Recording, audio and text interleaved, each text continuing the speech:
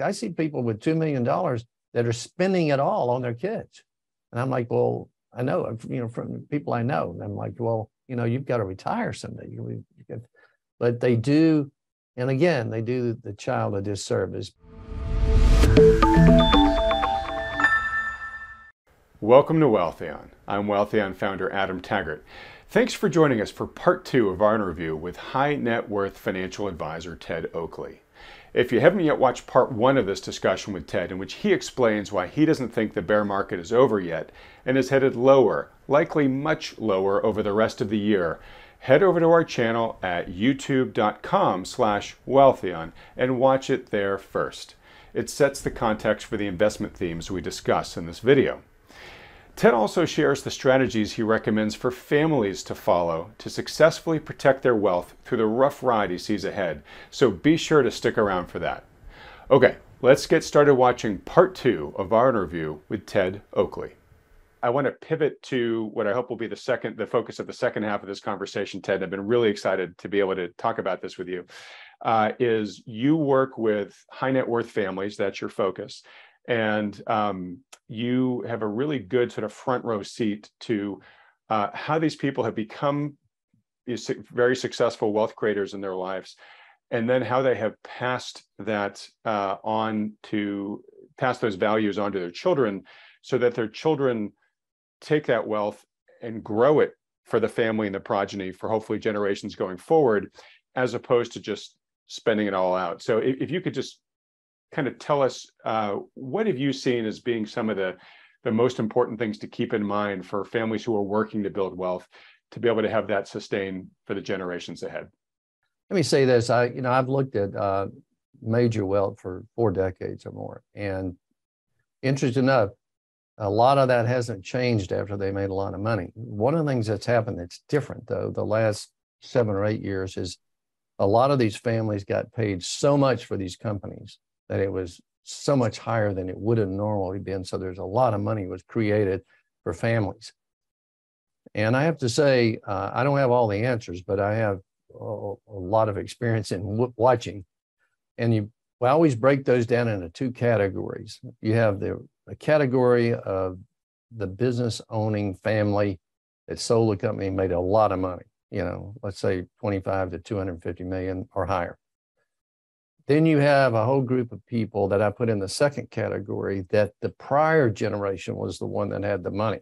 So you're in the second, third, and fourth generation, and they've got an entirely different set of problems. But the first one, where they make the money in this generation, and this is what I see with people and their children, and that is if you ask them what they want, they would say, I want my children to be, good stewards of money. I want to be responsible in the community. I want to be philanthropic. They want all these things for them. And then the way they go about it is just give them some of them do, just give them a lot of money. Well, it doesn't work that way. One of the things you have to do and realize, if you have a lot of money, and you've got to really press this because it's very hard for you to do as a first generation wealth. You probably, when you made a lot of money in that company, grew up without a lot, probably had some tough times. You had to pay the bills. Sometimes you had to get payroll, whatever. And you instinctively don't want that to happen to your children, which is the reverse of what you ought to be doing. You need to be able, why do you think eagles kick the babies to the curb? I mean, there's a reason for it, okay? And that is, you want them, in order for you to get what you want for that child, you're going to have to do some things that are contra to your feelings. And that is, you're going to have to say, okay, look, you're going to have to go out and get a job. Not only, you're not going to be traveling around backpacking Europe every summer. You're going to get a job, okay? And when you get out of college, you're going to get a job. I'm not going to help you, okay? I'll do the college, okay? But you got to get a job. And the money part of it is not yet. It's too early. And I don't agree with these people, by the way, that bring these 16 and 18-year-old kids in to the money manager and say, this is what it's all about. Because that's really not what it's all about. What it's all about is teaching that child some self-esteem that I can do it. I can do it on my own. I didn't need my mom and dad. Okay. I did it on my own. And then later on, when they're older, when you do put the wealth to them, they really appreciate it then because they understand now what happened. But I also see this whole set of people that they think, well, I'll just make it easy for them, and you're not making it easy for them. Those kids that you give all that money to will spend the rest of their life trying to show you and the whole community that they're smart too, that they can make money too. But you know what they do? They make tons of errors because they didn't go about it the right way. And they're just trying so hard to be purposeful. They're trying to really say, okay, I can do it. I'm going to show my parents I can do it too, when they make tons of errors. That's what I see out there. And I think people need to realize that you have to impart a different set of things for kids if you really want them to be what you want, okay? And it's hard to do, by the way. But I've done it myself, but it's not, I learned a lot from a lot of other people, by the way, and it wasn't something I dreamed up. But, and then you got a whole different set of problems for the second through the fourth generation.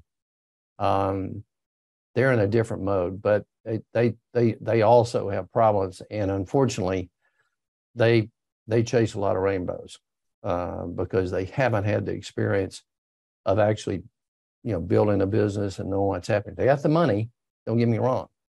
But I call it the cocktail party information. They start exchanging information about my manager did this, and I've got one in Connecticut. I think I'll go to him. Well, I'm one in LA. I'll go out there. Well, you got to know more than that. And so that's the way these things happen. Hopefully that's not too long an answer for you, but that's the way I see it. No, it's a great answer. And it jumps into exactly where I wanted to go here, which is, look, you work generally with your firm, your specialty is high net worth individuals. Like you said, oftentimes clients that ran a business for many years, sold it, and are now wrestling with the decision of, okay, kind of my daily purpose in life, just went away. I just sold it to somebody and I'm sitting on all this money.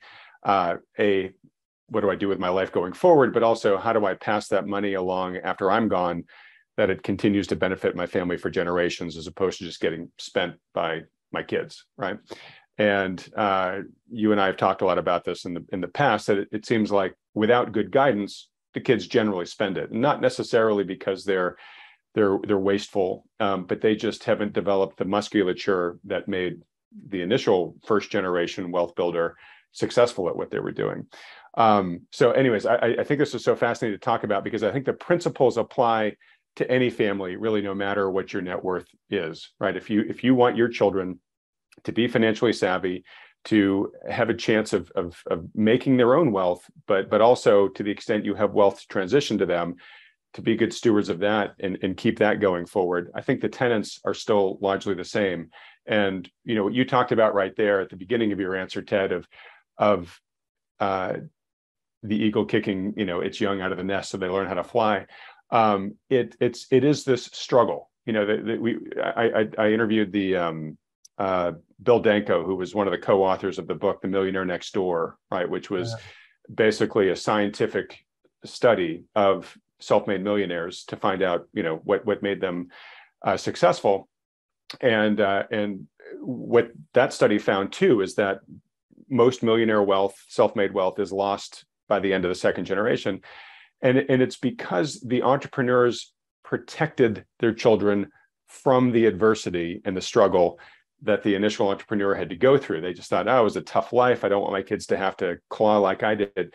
But it's that clawing through adversity that actually is what makes you a successful steward of money, because you realize what it takes to earn it. You realize, okay, there's actually principles and tenets and a lot of hard work that goes into this. But like you said, they learn the rules of the road. They don't get diverted by the siren song of the guy at the country club who's got a hot tip, right? So it's a hard thing for a parent to set your kids up, to push them into adversity and to watch from the sidelines as they struggle through it. But if you kind of look at it from hey, if I'm doing this out of love because I want you to actually be able to stand on your own 2 feet and to be your own, wealth creator and wealth steward, it may be one of the most loving things you can do for them. Well, it is the most loving thing you can do for them, because what happens is, this is really hard for somebody to do. I know if you're sitting there with $75, $100 million, you know, hey, I can take care of these kids if I want to. Okay. However, you have to stop and think about it and say, okay, what is my window here to have them be what they need to be as a person? Forget about me. I'm thinking about them. And the window is this. And I've seen some really wealthy people do this very, very well. They know exactly what they were doing. They didn't let the wealth show up or come through until later on. Yeah, they had had houses and different things like that. But when it came to the child, they said, hey, look, okay, you're going to work, and I'm going to make sure that you have a job when you're younger, before you get out of high school. When you're in college, summertime, we're going to work, okay? And you're going to have to make some money, because you're going to help me out through school. And then when they get out, they need a job. And what you do is that period, what they learn that first 5 or 6 years, 7 years working for somebody else, is they learn what the world's all about. And then, you know what? At the end of that, their self-esteem is really high. And I've seen some great second generation people, because they were taught well by the first generation. And then the flip side of that is, I've seen just as many that were horrible, because they were just given a bundle of money. And so they have no self-esteem. They have no purpose in life. And they're continually, I see this all the time, continually trying to show that parent or those parents and everybody else in the world that, you know what, I'm just as smart as they were. I can do it if they can. And that's not the game here. I mean, the idea is for you to be out on your own, and then, show me what you can do. Ryan Holiday has a great book out here in Austin called The Obstacle is the Way. Nick Saban, I think, has used it with his football team. But the reasoning in the book is, look, if it was easy, you wouldn't do well. It wouldn't be good for you. And so I think that's true. The obstacle is the way. And it's the way that you have to learn things in life. And when you get to that end, it's so good. I see these second generation that have really got it together, because their parents did it correctly. They didn't show them anything till they got to be 40 years old or something. But by that time, this group had already done their own deal. And so that's how you do that. And that's how you create it. But it's really hard for people with a lot of money. It is. And I would, again, say it's hard for people, even of more modest means, to still not want to step in and provide bridges for their children over life's, trials and tribulations. And so I think that the role of the folks watching this video, and most of the folks watching this, are parents or have children that they influence, whether it's niece, nephews, neighbors, whatever. And it's really part of our role as people who are developing financial resilience to bring up the next generation, right? So, wealth, we talk about the power, the magic of compounding of wealth over time. Well, to take advantage of that, you got to keep the wealth in place, right? For it to be able to benefit from the compounding. So a lot of what we're sort of talking about here, Ted, you have in your book here, The Psychology of Staying Rich. And you've published a number of books like this, where it's not a terribly long book, but it just contains sort of the essential information that you have gleaned from your time. Again, your decades of advising people, many of them of high means. But what you've seen works. And a couple of things that you talked here about kids that I just want to make sure folks hear is, I love how in this making your kids work for it and have to go through the struggle, one of the things that you say to tell them is, you want to give them all the support in the world emotionally, right? So you tell them, look, hey, I'm going to give you the hard truth here. You're on your own, Junior, right? You're going to have to do this yourself, but you're not alone, right? We're here for you to support you emotionally, but also to be your font of wisdom. You can come tap us. Hey, you got a business idea. You want to bounce that off of us. You can benefit from all of our years of expertise here. We're rooting for you. We're here to cheer you on to win. How you actually execute the game plan is going to be up to you, though. So I think that's a really important element. There are a few others, but I saw you smiling as I was saying that. So do you have anything else to add on that particular point? Well, I think what happens with people is that it doesn't mean you don't love your children at all, but if you really love them, you want them to be, long after you're gone, to be just, standalone kind of people, so they don't have to have your money to make that happen. And to me, people, they forget, they lose sight of it, they slip up, but you have to be really diligent on this. I wrote a little book we still have called Rich Kids, Broke Kids. And the byline was the failure of estate planning. And the reason I wrote it is because they go in and people teach all of estate planning. We're going to do this. Believe me, I do really believe in trust too, to take care of wealth. So don't get me wrong on that one. But the thing about it is they forget the biggest ingredient, which is to teach no matter how you do the estate plan, if you don't teach your second generation something, they can blow it anyway. And so that's why we wrote that, with Rich Kids, Broke Kids, because it was so many, we've seen it so many times where they didn't teach that part of it. The estate plan didn't make any difference. Yeah. They didn't teach that part of it. So, on this channel, I've railed a lot with our guests over the time of how poorly our education system teaches kids about financial literacy, right? And we end up generally sending people out in the world who really are wholly unprepared for the financial realities of the world. They don't know how to budget. They don't know how to save. They don't know much about investing. They don't know how to, take on a mortgage. It's just sort of expected they're going to figure that out along the way. And many people stumble and make bad decisions and whatnot. So I think there's a real dearth of real education there in school that we need. I think there's an equivalent in the home, which is what I'm sort of hearing from you here, which is that, hey, we as parents need to be teaching our kids about how to be good stewards of, and be good wealth creators, but also good stewards of the family wealth over time. Big part of it is going out in the world and figuring out, the rules of wealth creation on your own, like we talked about.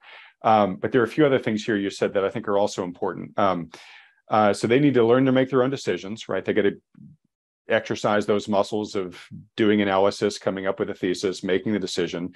They then have to learn how to be accountable for the results of their decisions, right? If they make a bad decision, you can't swoop in and make everything magically better for them. And then they need to learn how to overcome adversity. Okay, so I had a failure. What can I do next to try to turn that failure into more of a success, right? And again, you get that by practice in life. And the more you do, the better you get at it. And like you said, over time, they develop that self-confidence that, hey, I can take whatever life throws at me, right? That's all very key to becoming a good wealth creator. You also say, teach them about family wealth. But I think I heard you say this earlier. Don't just bring them in when they're early and say, oh, we have all this money, just be a fly in the wall with our financial advisor. You really want to teach them what went into building that wealth, right? Like, here are all the sacrifices we needed to make. Here are some of the big mistakes I made that were super hard to recover from, but thank goodness we did, right? They got to understand that wealth just didn't magically appear in your pockets over time, that you had to, a lot of hard sweat, blood, and tears went into it. Answer any questions they have. So, be a good educator for them. But this part I also thought was really important, is you said, your goal as the parent is for one day to pass the torch on to them to take over managing the family wealth. But they need to earn their seat at that table. They need to go out into the world, provide that they can create and sustain and nurture capital well, and then eventually come back and kind of, argue that, okay, I now deserve a seat at the table here. And you make them earn their way back in. You just don't put them on the board and let them start making decisions if they don't have a good basis for experience. So I saw you nodding a lot as I was saying. Well, what happens is you have to think about what you want to do. I mean, I have a son and a daughter. Okay. When they were both 12 and 13, I went to business owners and gave them cash for the whole summer. Now these children never knew this. Okay. And so they would get paid every Friday. Okay. But the business owner didn't have to, they were friends of mine. They didn't have to do anything. But what they did learn was this.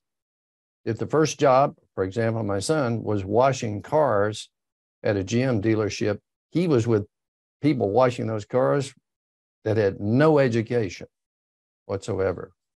So they got a good look at the world from the truly ground up. Okay. My daughter paid a person that had a women's shoe company. She had to work there all summers, in the summers. I paid him cash. He paid her. She comes home, says, hey, you know what? I saw these two ladies that I thought were really nice, but they were mean. And I'm like, see, what's happening here? We're getting a piece of the world here, you know, which you don't get if you're not out there. And so you press them, you push them into that. And then they know after those years, okay, you got to get your own job, and then you get your own job. You know, it keeps on going. You probably think I'm pressing that part too much, but believe me, that is really the most important part to me of making sure your offspring understand where this is going. They have to be able to stand on their own 2 feet. All right. So, make sure that your kids go out there and develop, you know, all those skills on their own, right? And I should just underscore for folks here too that Ted, you are a completely self-made man. You came from a background that was, I'll let you describe it, but you could say poor, correct? Yeah, I was probably more than poor. I mean, I was at the really, really, really low end of the socioeconomic scale. I mean, and there's a lot of people like that. I'm not. There's so many really successful people that I see that grew up with nothing. But I had very little, no running water, no inside toilets. I mean, we lived in some shacks. But you know what? You get educated, just like when people have money. If you get out there and have to hit it, you learn pretty quickly. And there's so many great people I know that build companies that had a very similar background, and I'm always love to watch them, how well they've done, and my hat's off to them. Well, I wanted to underscore that for 2 reasons. One, so that folks don't think, oh, there's this ivory tower, silver spoon guy who's telling me, you know, I got to go out and struggle. No. You've done it. You've gone from the low end, you know, to the successful end. And the other part is that, you know it can be done, right? So for people who are looking at here and saying, look, maybe we don't have a lot of means, but I want my kids to be more successful than I. You know, well, Ted, you came from, you know, poor means and really knocked the ball out of the park. So you know that there's a pathway that folks can follow, and that's what you're trying to lay out for folks here. Well, you know, I have founded two of the primary foster child foundations in Texas, and we between the two, they're 501c3s, but I really funded them big to keep the thing going over the many years, 22, 23 years, and we help about 10,000 kids a year. But if you want to really see a tough go, okay, you see a foster child that has to come out of foster care at 18 years old. And when that happens and they do really well, now that is a success story, much bigger than anything I've ever done or anybody else has done. But I have so much respect for those kids that come out of there and then they push it forward. And there's so many tough stories out there, but there's a lot of people succeeding with them. I'm always optimistic that they, you know, if you can say, hey, there's a lot of people can do it. Well, that's just absolutely inspirational. And I know you mentioned that for the reasons you just gave, but I do want to give you the kudos for what you're doing there to support those kids. And I think it's a really good example of the importance of why we're having this conversation, which is rather than having wealth that just gets, you know, spent away over a generation, how can you create it into something that leaves a legacy behind that supports great causes like that? And I want to end with one other element that you talk about. So we sort of talked about the hard stuff, right? You know, give your kids the tough love, make them struggle, et cetera. But then in terms of things that you have seen in families that have done a good job in passing the wealth on for generations, these were some of the key success factors you found in common with them. You write here that the key is keeping the family united. both in terms of its family bonds, like everybody actually liking and enjoying each other, but also with sort of a shared mission. And there's this term familyness that you refer to. Can you just talk about that briefly? Well, what I've seen a lot of times is after people have a significant liquidity event, the family has a lot of money, and all of a sudden, and I think this is an error, by the way, but they start to treat one child different from the others, and that's never good in the long. That creates an unfamiliness, a matter of fact. And so, what you want is something where everybody's on equal footing. I understand kids are different. I understand that. Okay, that one is much maybe easier than the other, but you know what? They didn't ask to be here. And so when you do that, I think the one thing you have to do to keep the family together is to be able to have, for them to be able to look at you and your spouse and what do you do? You know, are you running around, dilly-dallying, throwing money away, doing that sort of thing? So you got to remember, they're looking at you. And so if you say, you know what, I don't think I'm going to buy that because I can get it cheaper, I can do that better. You know, all those little things like that go into that family thing, and they start to see the two parents. And you can't say as a parent, you know, I want you to be like me when you're just throwing money away and doing all the crazy. So you have to serve as the example of the type of person you want your child to become, obviously. And that's what creates the family situation. And I think as a person, the worst thing you can do as somebody with a lot of money to their children is to hold it over them, because they never pull out if you hold it over them. Yeah, you've got the money, and you can say, I'm not going to, you do things to them that they have a love-hate relationship with you. And that's not good. I've seen it many, many times. And they stay around because of the money, but deep down inside, they'd like to say, you know what, just give me some money and leave me be. Let me go do my thing. Right. And that gets away from the family thing. The family thing ought to be, hey, we're all pulling together. We're pulling for you too. And we're going to teach you something. And you do that. And it's interesting because I always tell people, look, I said, there's so many things you can teach a young person about investing. I mean, if nothing else, have them go down, buy a rent house, go down to the bank, borrow the money, have to do the lease, have to take care of the insurance, figure out does it cash flow. It's not on a big scale, but you learn a lot. It's the same. It'll work in a big corporate building too. So that's how you teach, you teach what's going on. Right. Well, they're certainly going to learn a lot more about the practicalities of economics and finance doing that than going to through most high schools and colleges, sadly. There were two other things that you mentioned that I thought seemed to be great kind of best practices for families. One was the sense of shared mission and sense of shared values. So, your job as the parent is to, determine what the family values are, but make sure that your kids are really aware of them. And of course, as you were saying, you have to live in accordance with them, right? You can't live, set an example that's contrary to what you're trying to instill in your kids. But it's a sense that they really understand the why behind what the family is setting out to achieve, right? We're not just making money so that we can all spend it. We're doing this because we have a shared vision of what this family, the impact we want it to have in the world. Well, and I'll give you an example of that. And I've seen this with a few people and it was really interesting to me the way they did it. They had plenty of money to have a private jet, but they didn't let their kids fly on it. Now, people might say, well, how are they going to get to where you're going to your place in Idaho? And you know how they're going to get there? They're going to get on Delta or United, and that's how they're going to get there. And they're going to figure out that's what you do and how you buy the ticket and that sort of thing. I got to go through TSA. You're not going to grow up from 15 years old getting on Bombardier every day and thinking that's the way life is, because that's not the way life is, okay? So I've watched people do things like that, and they separate what they're doing with their spouse from what the kids see.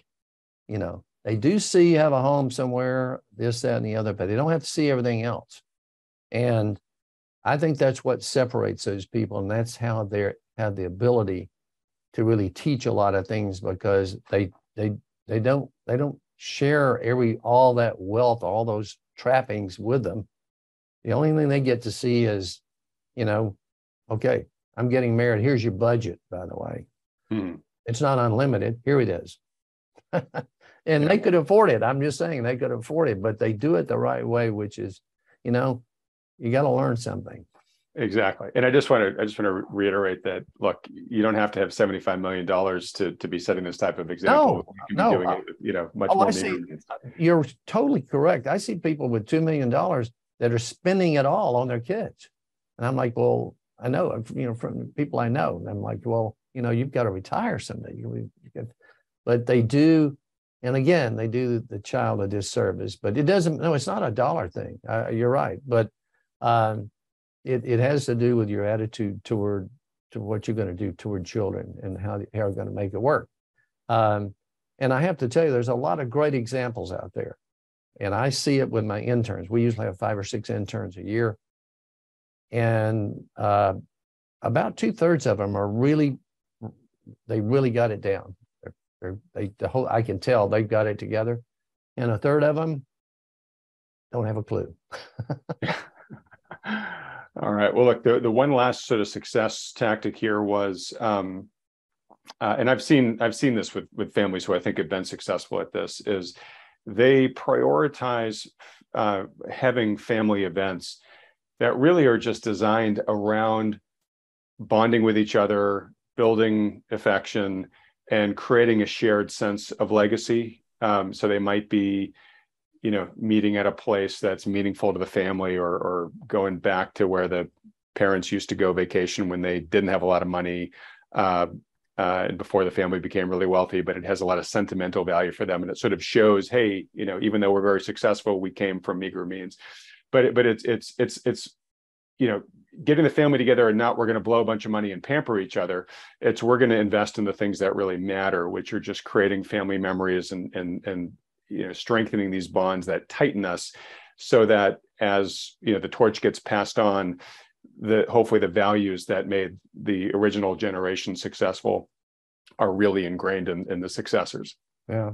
Well, you know, it's interesting because I've written about this before, but there's certain sets of people that are really good about talking about the family and what this generation did, the generation before. I'll give you a good example, though, of farmers. Why does a young farmer at 32 years old today, why are they pretty good at farming and just as good as their dad was, their granddad was, or maybe their great-granddad? It's because they were taught and told that whole thing, and they lived it, see, as they went along. And I think people need to do that. I mean, I think too many times once they really make it or whatever, they don't have a chance to sit down and really spend a lot of time with the kids and say, this is how you get to this point. This is why our family is so fortunate today to be where we are. Okay. And that's only taught through conversation. You got to talk about it, you know, talk about things. And there's certain groups of people that really tell their stories. You know, Jewish families do it really well. I mean, they tell the stories of how we got to where we were. And I think that's interesting, but that's what you have to do in these family situations. And you're right about this. Just, you know, having some really simple things you do as a family, as a group, ends up being some really great memories. Yeah, well, it's funny. We'll conclude on this. You know, if you go to YouTube and you just type in centenarian advice, you'll find a bunch of clips of people who interview people that have lived to 100 years or older, and they ask them, hey, you know, tell the rest of us what really matters in life. And, you know, none of them talk about the money that they amassed. None of them talk about things. They generally talk about relationships, or they talked about the things in their life that had purpose, where they achieved a big goal that they placed a lot of meaning to. And so to your point there, Ted, you know, it's not the material stuff. It really is, you know, generally, oftentimes just the more simpler things, but the things that truly matter. Well, look, Ted, thank you so much for imparting so much of this wisdom to us. I really was looking forward to have you on to dive deeply into this, because it's not an area we get into very often. But I think at the end of the day, it's what people really care about, right? Where it's sort of like, look, in life, we all want to be rich, successful, and famous or whatnot. But at the end of the day, we just want ourselves, and certainly our kids, to be happy, to be good people, and to be happy. At the end of the day, when it comes to wealth, yes, we want our wealth to be, we'd like to generate a lot of wealth and enjoy it, but really what we want to create is just a foundation that's going to serve us and our progeny well going forward in a sustainable, healthy way. And I think you've given us a lot of great best practices, especially from your relatively advantaged position of working with the people who have been sort of the highest achievers and most successful on this thing. So I appreciate you sharing these sort of, insider best practices with us. You bet. Thanks. All right. Well, look, as we begin to wrap things up here, Ted, for folks that have really enjoyed getting to know you through this conversation, where can they go to learn more about you and your work? Well, the website would be the best, Adam, which is oxbowadvisors.com. And when you get there, there's many books you can order. We'll send them to you for no cost. And just look at, you will see what goes on. That website will carry you through the whole thing. All right, great. When we edit this, we'll put the link to your website up there on the screen. Again, Ted, thanks so much. Really look forward to having you back on the program. Everybody else, if you've enjoyed having Ted on, would like to see him come back on in the future and us have other guests of his high caliber on the show, do us a favor and just support this channel by hitting the like button and then clicking on the subscribe button below, as well as that little bell icon right next to it. All right, well, now's the time in the program where we bring in the lead partners from New Harbor Financial, one of the endorsed advisory firms by Wealthion, to react to what Ted said and to talk about what's going on in the markets. I'm joined as usual by lead partners John Lodra and Mike Preston. Hey guys, how you doing? Hey, Adam. How you doing? Good to see you. Hello, Adam. Good to be with you again. All right, guys. Well, look, I was taking lots of notes as Ted was talking and thinking that you guys probably have an awful lot to share in this week's segment, not only in response to Ted's outlook for the markets, but also to the discussion about successful wealth building for families. Because like you guys, Ted runs a financial advisory firm, works with real people, helping them, build real wealth for, real family goals. That Ted's clientele is a little more exclusively focused on the very high net worth individual. You guys deal with a wider range of people, but I'm assuming a lot of the same principles for success are similar there. So we can get into that if you guys want to. But why don't we start? John, we'll start with you. Ted shared his outlook. Definitely seems to think lower prices are still likely ahead, bear market not over, talked about just not seeing any of that capitulation yet you see at the end of a bear market where people don't want anything to do with stocks. Curious what you took away from the conversation. Yeah, Adam, thank you. Ted's observations are very similar to ours. The world is decelerating. He talked about that, and you can see it in the data. Just today, the Fed Atlanta Now GDP forecast, they dropped it to 1.4%, I think, quarterly GDP projected growth 1 week ago. That was projected at 2.6, I believe. So we're seeing it in our numbers here, but certainly in global deceleration of economies as well. And Ted rightly observes, as we've talked about with you and some of your other guests, so far, Wall Street analysts have been very reluctant or almost, basically blind to degrade or reduce to any material degree their earnings estimates for companies in the forward-looking snapshot. In fact, I think Ted threw out that the consensus growth rate is for 8 to 10% year-over-year growth in earnings.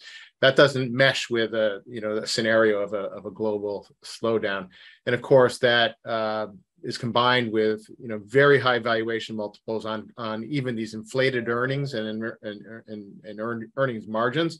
To the extent those earnings and margins decrease, those inflated PE ratios or valuation metrics become all the much more so extreme as an outlier in a long, expansive history. You can go back to even the late 1800s, which we'll flash a chart up later in the program, I'm sure, today to look at that. But those are some high-level takeaways. Love the dovetail into the real lives of his clients and the multi-generational clients that he and his firm with. Mike and myself and our team, Justin and our team, Christine and Katie, we deal with real people that have real lives. It's not just their money, and that really hit home for us, his comments there, because it is a very complicated and sometimes emotional equation when you bring into the focus of family, feelings, people, and emotions. It's really an interesting yet complicated set of conditions.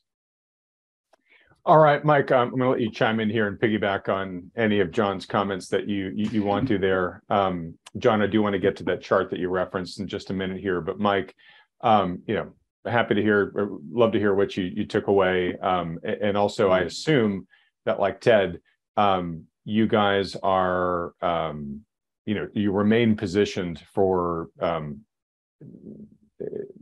higher likelihood of lower prices ahead. Is that true? It's true. We believe, like Ted said, that we haven't really had a classic bear market in 12 years. It's been easy street. It's been easy going. You really haven't had to do anything else other than business as usual.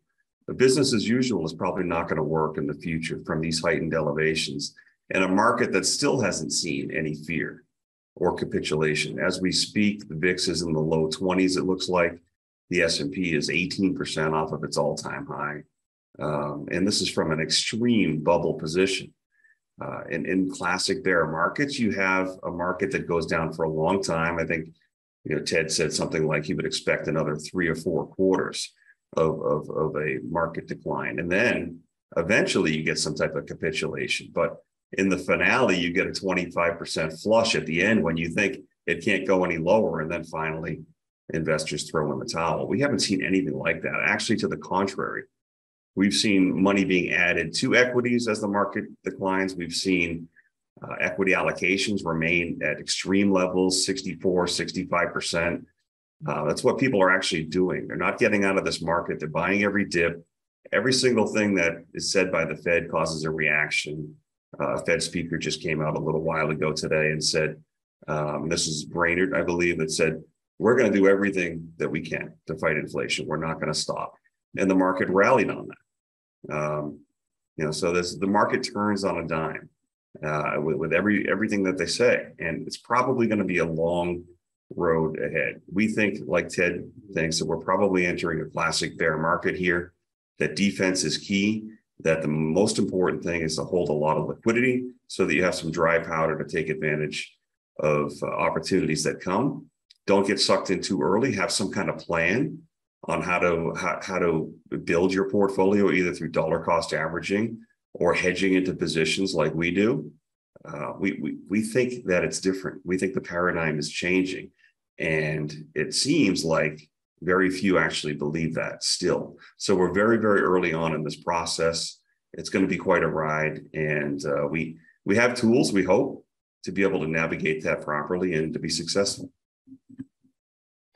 All right, yeah, and it's funny watching the market bounce today after, Brainerd spoke. I haven't seen the transcript of what she said, so she probably said something in there that gave at least the algos something to respond to. But it does seem a little bit like almost what we saw through July and mid-August, where kind of no matter what the Fed said, the markets they forced a positive interpretation of it. They use that as the reason to go higher, even though what the Fed has been saying is, hey, we're super serious that we're going to continue on the hiking program here.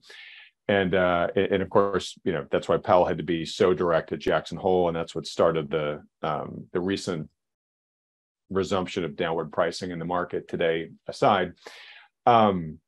But one thing one shoe that is dropping here that I think is worth noting, because it's something that could serve as a trigger to what Ted was talking about, and what you just mentioned there, Mike, is the Fed's continuing to raise rates, which is going to be restrictive and contractionary. But we are now finally getting into the season where the Fed's full QT efforts are going to be underway. Where it's going to be shrinking its balance sheet to the tune of around $95 billion a month. Had Kyle Bass on the program 2 weeks ago, as you guys know, and Kyle really seemed to think that is going to have much more impact on the economy than the rate hikes to date have had. So that's where he really believes the rubber's going to start meeting the road. And it's interesting, I know you guys have a heavy cash position. You've recommended that people kind of be in cash in the near term. Ted, I think, feels similarly, cash and short-term treasuries. just in a theoretical standpoint, there are two factors going on that I think are worth talking about. And then maybe, John, we can go to your slide. One is we have the dollar milkshake theory going on, which is, what Brent Johnson, the framework that he looks at the world through, that I think we all agree with, that basically says, as the world gets into trouble economically, mathematically, there's a growing demand for US dollars. Part of that is because people are worried, and the dollar is the cleanest shirt in the dirty hamper, or whatever, however you want to describe it. But also the way that the euro dollar market is structured, as euro dollar loans begin to go into default, have to be repaid. It accelerates the demand for all dollars.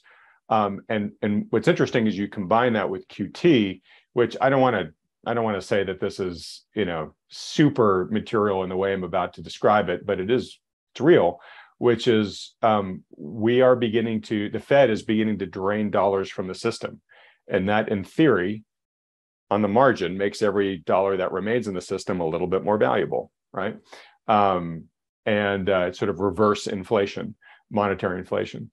And so, it just seems like, there's a lot of compelling reasons to be building cash here right now, both for the anticipation of lower prices ahead, but even its purchasing power, both internationally and domestically, may be on the rise for the next quarter or two here, while the Fed continues to pursue QT. So, John, let me hand it back to you. Feel free to react to that in any way, but I know you have a chart that sort of gives a suggestion that we should be mean reverting anyways, given inflation and a couple other metrics, correct?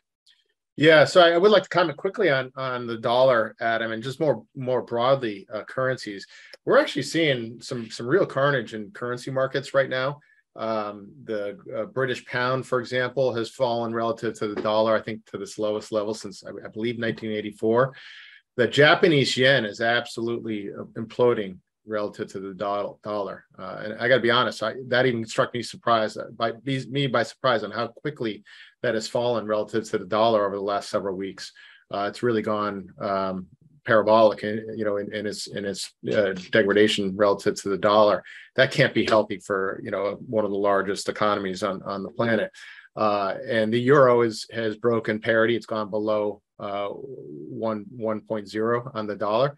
These are pretty big moves, and I think there's probably more implications related to these than we can even imagine right now. These are big moves and sharp moves in a short period of time. So I just want to make that observation. But yeah, the chart, and sorry to interrupt, but just on that, on the Japanese yen alone, which has fallen the most, it's fallen like 40% over the past year versus the dollar. This is one of the biggest currencies in the world besides the dollar, and it's lost 40% of its value pretty much in the past 12 months. Yeah, and a good bit of that erosion has happened just in the last handful of weeks. It's been really sharp. Actually took me by surprise when I looked at the daily chart on that. It's really pretty shocking. But yeah, I wanted to reference the chart that I showed you. And this is to give kudos to Ed Easterling, who was a guest on your program some time ago. We had the opportunity to follow him up on one of your videos several months ago. He's a great analyst, does great work with data. And this chart is a scatter plot that shows the relationship between the Cressmont PE ratio, which is a slightly adapted version of what might be called the cyclically adjusted PE, or more commonly known as the Shiller PE. And that he correlates that with the inflation rate. And this chart goes back a long time. It goes back to 1871. I should have added some annotations to this. The blue dots are periods when inflation is greater than 3%. The red dots to the left of the side of the chart are when inflation is less than 0. The bright green dots are when inflation is 0 to 3%. And then there's some dark, like maroon dots. Those are the period that is basically 2014 to present. So different epochs here, epochs of time here, I guess, are color coded. But the thing that should jump out where we are today, or as of August, when this chart was updated, is the yellow dot, and that's, you can see it correlates with a PE ratio of about 35 and an inflation rate of just under 9%. What should stand out to most folks on that chart is two things. First of all, we are an outlier just on the PE ratio in general. Very few times in history has the PE ratio been this high. But especially so if you look at where the PE ratio has been when inflation's been anywhere in the area of where it is now. You can see that yellow dot is very much an outlier.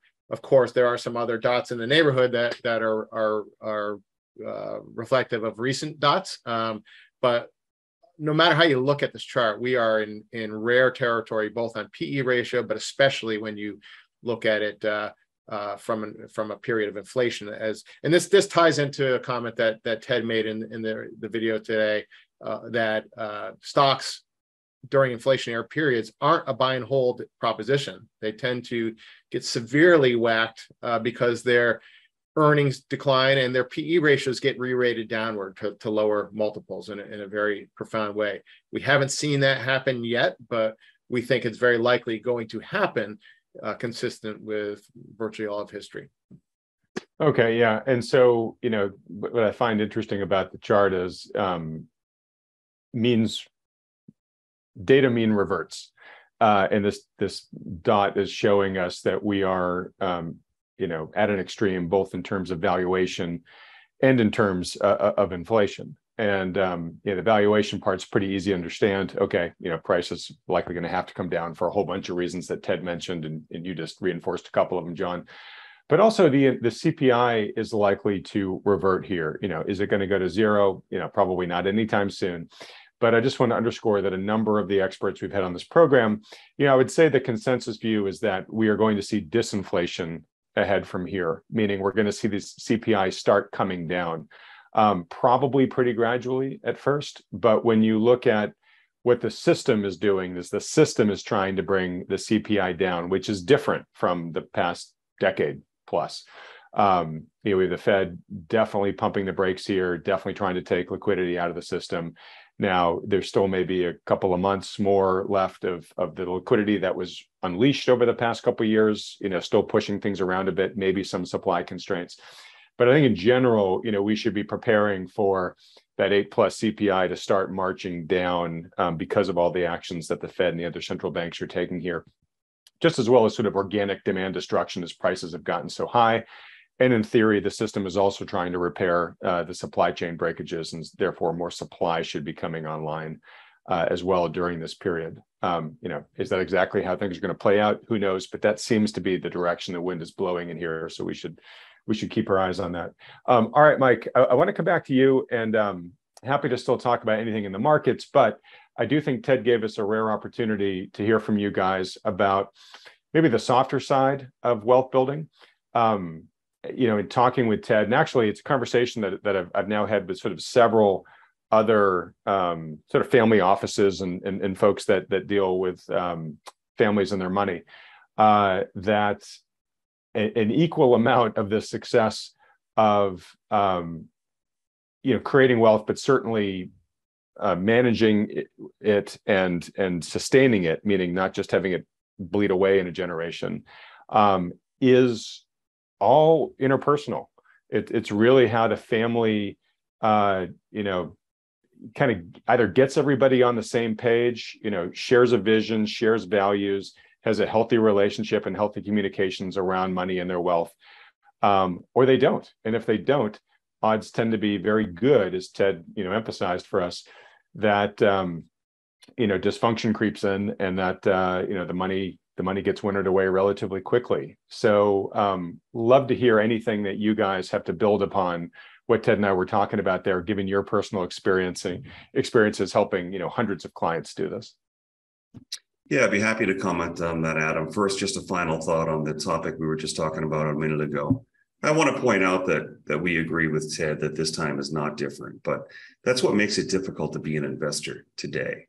Or a money manager, because so much of what we believe and what we do depends upon the notion that it isn't different this time, that math does matter, that corporate profits are not going to stay at 12% forever, that they're going to mean revert back to where they normally are, 6 to 8%.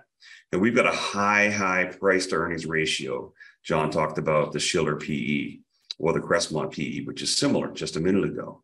That's up in the 30s. If you look at that and adjust it for normalized margins, it would be more like 50, 45 to 50. So we have just a ridiculous stretch situation. If you look at profit margins, if you look at valuations, and it's unlikely that they're going to be able to stay there forever. And Ted talks about holding a high amount of cash. I think that you wanted to jump in there with something. Well, just real quick to underscore that, I think for a lot of people, a lot of sort of average people have trouble wrapping their brains around the fact that things could fall further, because in their minds, Mike, well, hasn't the market already corrected this year? Right, man, we're down double digits from the beginning of the year. Things kind of plateaued a little bit. Like isn't the sell-off over? And it's really important. That's where you want to go back to the data. And the data says, no, we're still at really historically high stretch levels of valuation here.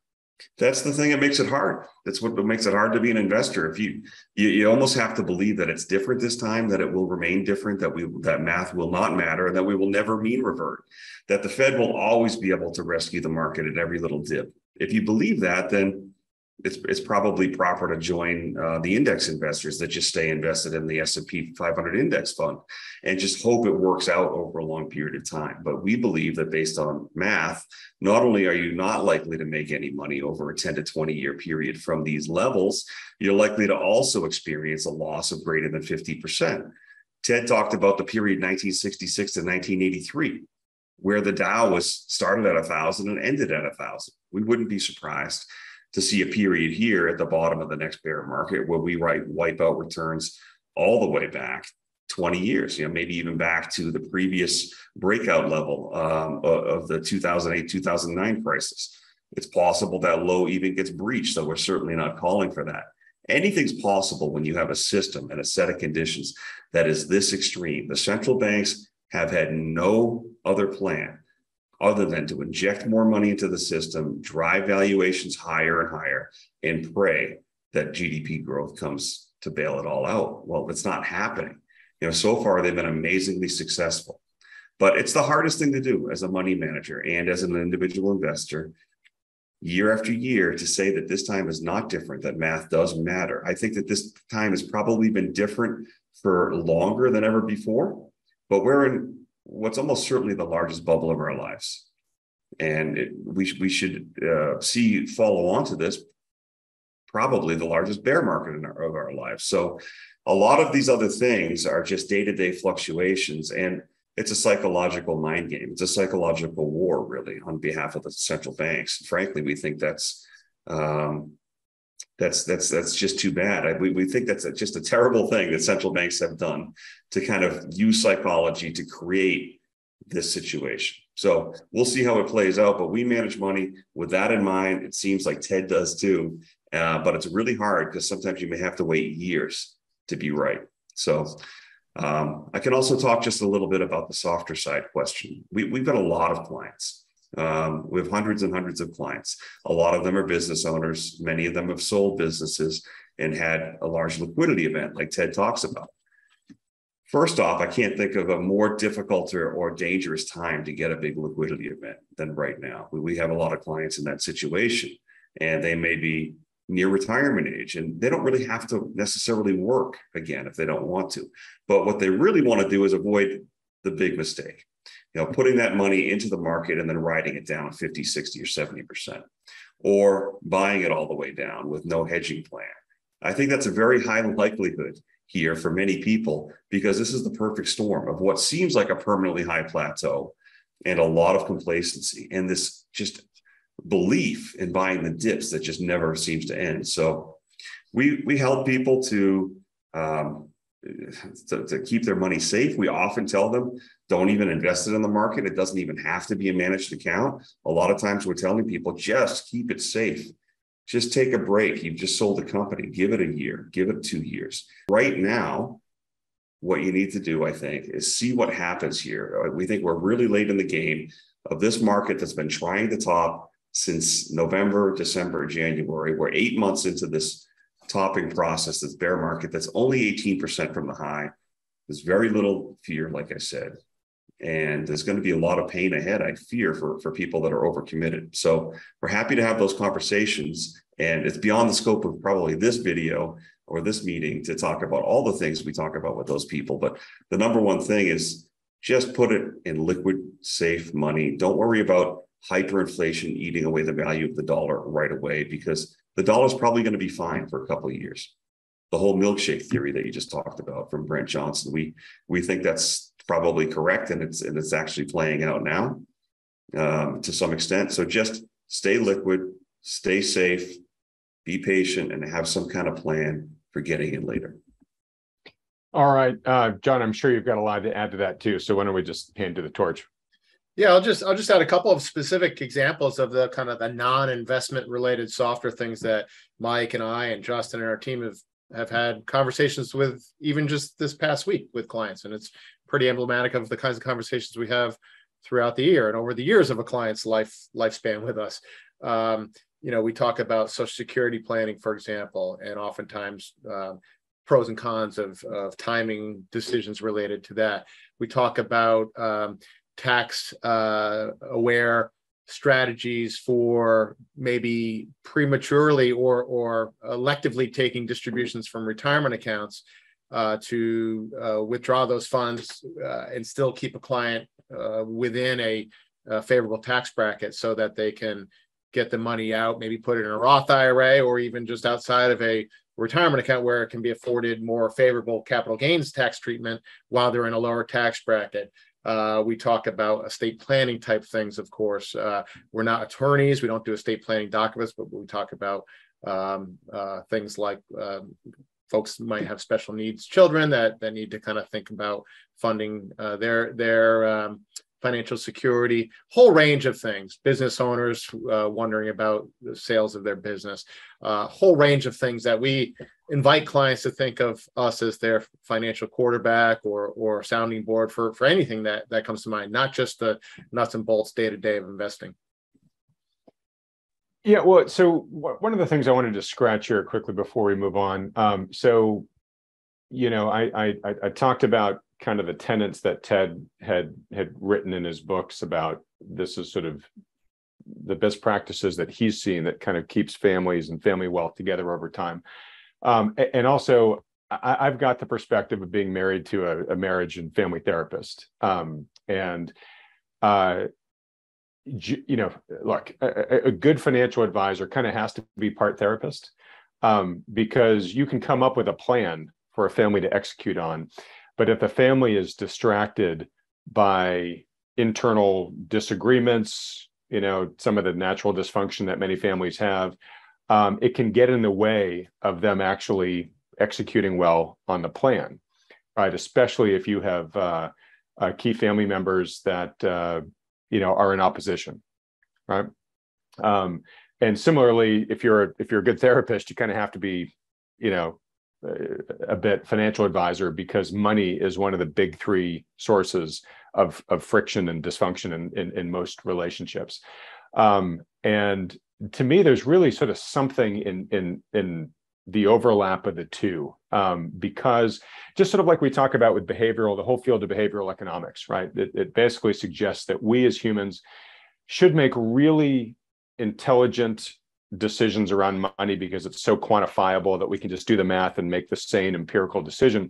But we actually end up making really horrible decisions around money because we're basically primates, and the way that our brains are wired evolutionary, they oftentimes influence us to make the wrong decision at the wrong time, right? And so I see a big part of working with a financial advisor is a good financial advisor is somebody who kind of brings the coolness of thought and the ability to, help the family kind of manage through, its lesser, nature that's trying to, get in the way and muck things up. You're trying to kind of, smooth things over, help people more dispassionately just sort of address, okay, what's the best thing for the family to do? And let's do that. And I've just being transparent here, I've been spending a lot of time thinking about how to kind of bring therapy into money more so that people and families can kind of get help from both sides of the spectrum. They can get the good financial guidance from a good financial advisor, and then they can have the advice of a therapist in kind of helping them. Let's say there are disagreements in the family or whatnot, helping them be their coach or their referee, and helping them have those tougher discussions and get to a point of resolution, and trying to get everybody on the same page so that the family can move forward and actually well execute on the plan that the financial advisor has put together. And I can see you guys sort of nodding. I know you have to do this a lot in your day-to-day jobs, guys. But one, I guess, do you see this as sort of a really good, I almost want to say critical success factor, but the ability to marshal people, not just through the nuts and bolts of the numbers, but to try to help them, really invest in the right kind of relational repair and relationship building elements to be able to work together better as a team going forward in terms of how we're going to take this wealth, manage it well, and hopefully build it over time and leave a legacy versus just spend it all and have nothing for the grandchildren. John, why don't we go to you, because I can see you nodding here. Yeah, Adam, absolutely. And here's where we get to be the most human we can be, because it's a really human discussion, right? We love the math, we love the numbers, we love markets, but we like relating with people, and we can be real with them, right? We can put down the pretense of Wall Street jargon, and we can just talk to them like they're members of our family. We have families. No family's perfect. There's always some degree of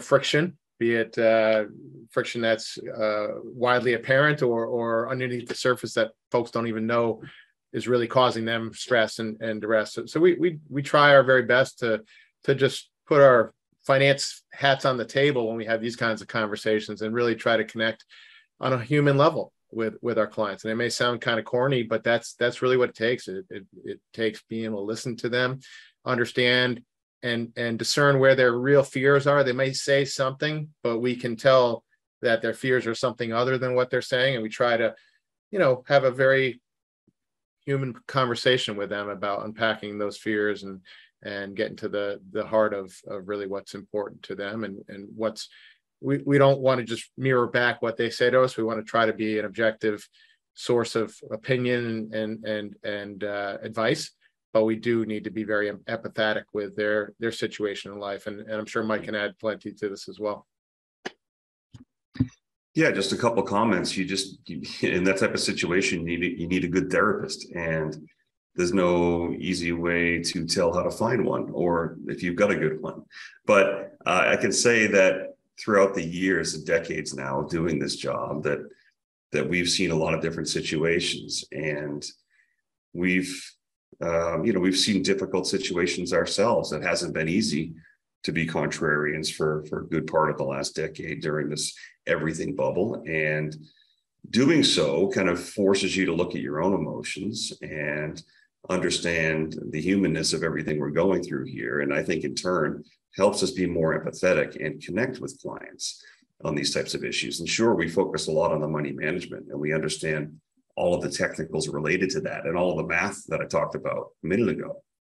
But a big part of it is the human factor, just connecting, listening, having the empathic connection, and being able to be the unbiased third party a lot of times to get people to talk, to look at things at a different angle.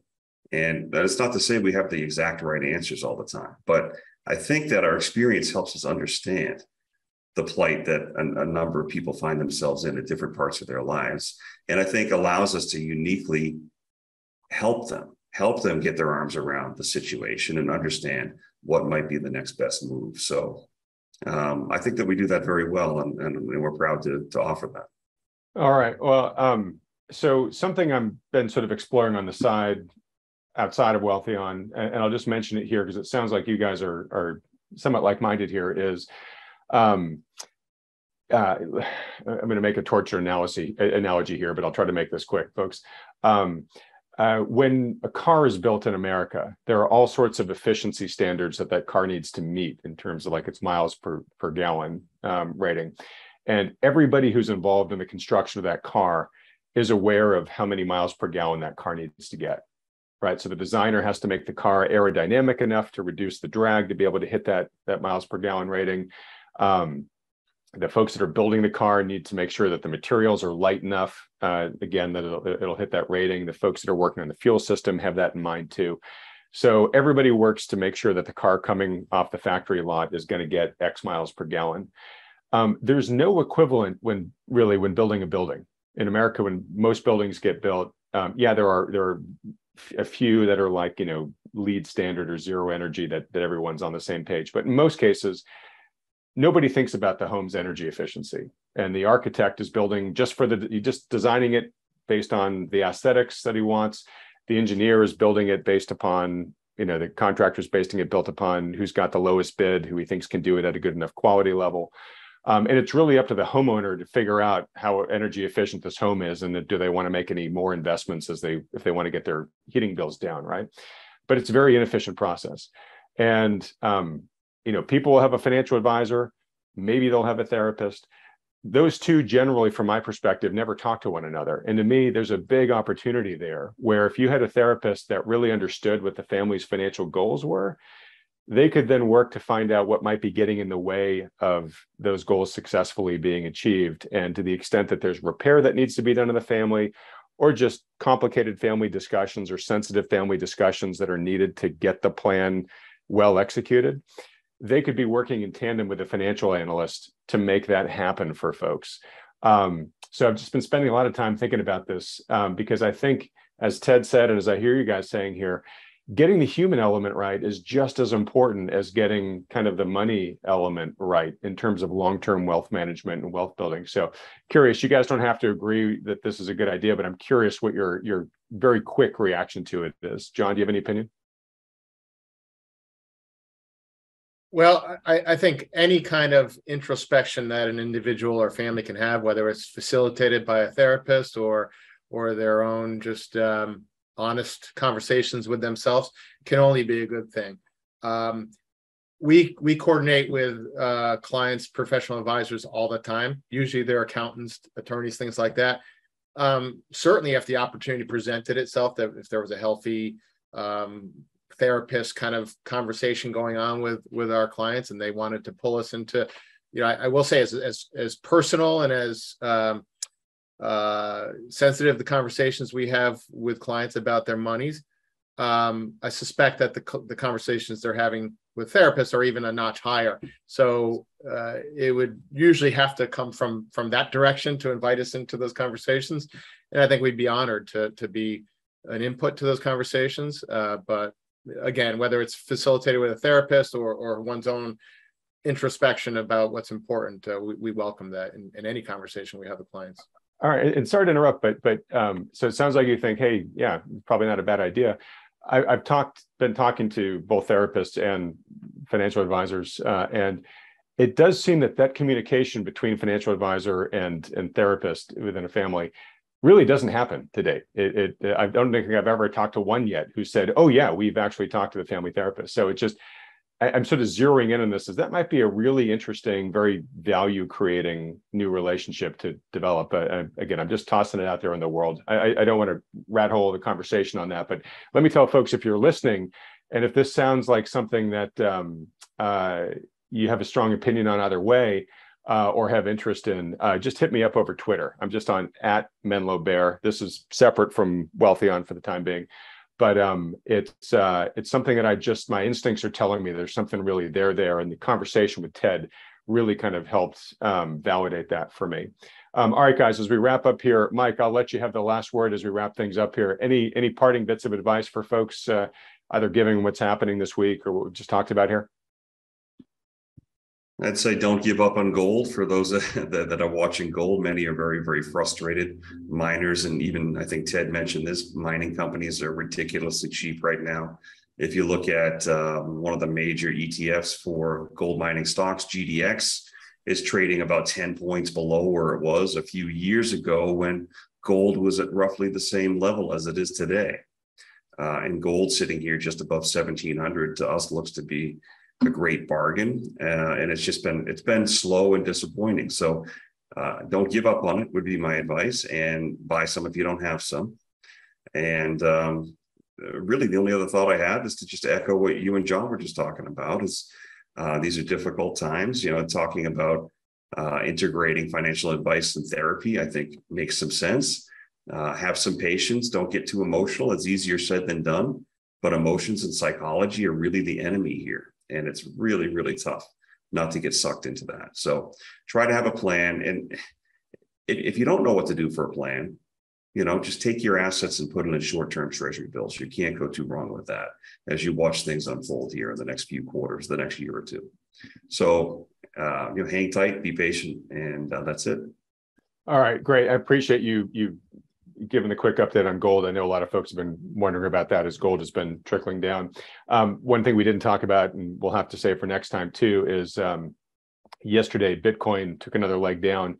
And as a result of that, the entire crypto universe, its market cap just cracked beneath $1 trillion for the first time. I don't know how long, but I think the crypto market cap was up approaching 3 trillion, not all that long ago, probably 6+ months ago or so. So the fact that so much value has been lost in such a relatively quick period of time, it's a big development that probably merits more exploration on our part, perhaps in next week's video. All right, well, thanks so much, guys. Just in wrapping up, folks, as a reminder, as we do every week, it's a rough time, as Mike and John have been explaining here. It's likely to go lower, as Ted was giving us his reasons for. And so it really is a time for you to bring in professional help in terms of making sure that your wealth is safely navigating what's likely to come. We highly recommend that folks work with a qualified financial professional, ideally one that really understands the macro issues that Ted and I were talking about. And to be honest, there aren't that many out there that truly do. If you've got a good one who does understand those, fantastic, stick with them. If you don't, though, highly recommend that you reach out and just schedule a free consultation with the wealth advisors that Wealthion endorses, perhaps even talking to John and Mike specifically. It's completely free. It takes you a couple seconds to set up. There's absolutely no commitment to work with them. They just have a conversation with you about your personal financial situation. They give you their advice. You can take it and do it yourself. You can do it with your existing advisor, or if you like these guys, you can talk to them further. To set up one of those free consultations, just go to wealthion.com. Quick reminder for folks that the Wealthion Fall Conference is coming up really fast now. It's just about 2 weeks away at this point. And we have a last chance to save price discount.